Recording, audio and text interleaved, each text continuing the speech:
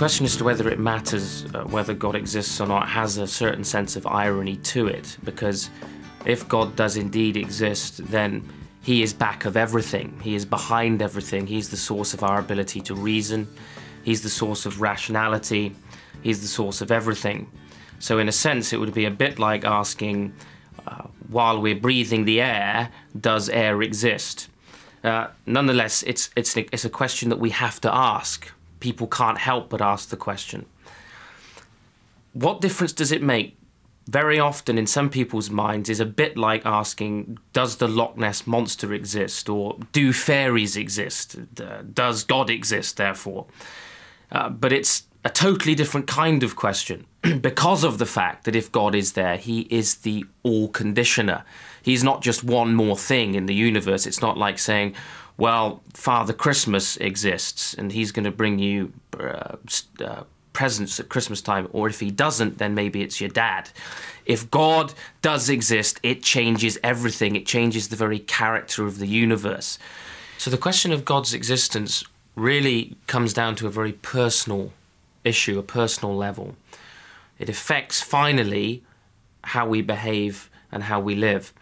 We might use the phrase, ideas have consequences. What we believe will ultimately determine how we behave. In the end, everybody, whether they've thought it through or not, live by a certain maxim, an overarching principle that gives meaning to their other activities. Often people haven't thought that issue through very clearly, but it's true. An overarching belief gives us the moral authority or the criteria for the other things that we do.